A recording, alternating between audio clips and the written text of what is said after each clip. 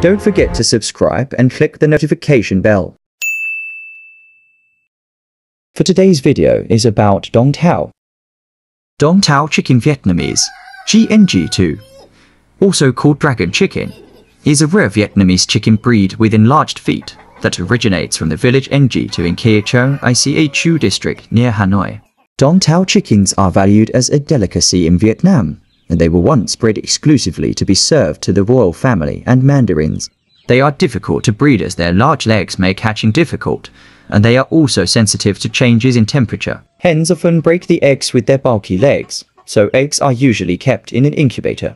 It takes 8 months to 1 year until the chickens are ready for slaughtering at 3 to 5 kilograms of weight. Although the males can reach 6 kilograms, while its meat may be priced 350,000 - 400,000 VND per kilogram. Despite their popularity, Dong Tao chickens are incredibly rare. They are susceptible to changes in climate and require more care compared to most other chicken breeds. Their slow growth rate also contributes to their high price. Dong Tao chickens are believed to bring good luck and wealth to their owners. At one point, they were only bred to serve meat for the royal families and officials. Today, demand for Dong Tao chicken in Vietnam has risen sharply. That demand comes from a growing number of wealthy people in one of Asia's fastest growing economies. The demand for Dong Tao chicken is also fueled by its rich taste.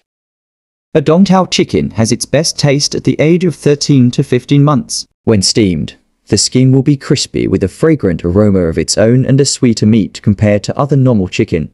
Their large legs make it difficult for them to hatch from their eggs. Sometimes they can accidentally break their eggs. It takes about a year to raise a Dong Tao chicken, compared to 3 months for other kinds. The chickens are now also raised beyond the village of Dong Tao. That means more people may have the chance to buy a Dong Tao chicken. But Phan Văn Hue, a Dong Tao agriculture official, said chickens raised in a village and fed with its native rice and corn have the best taste.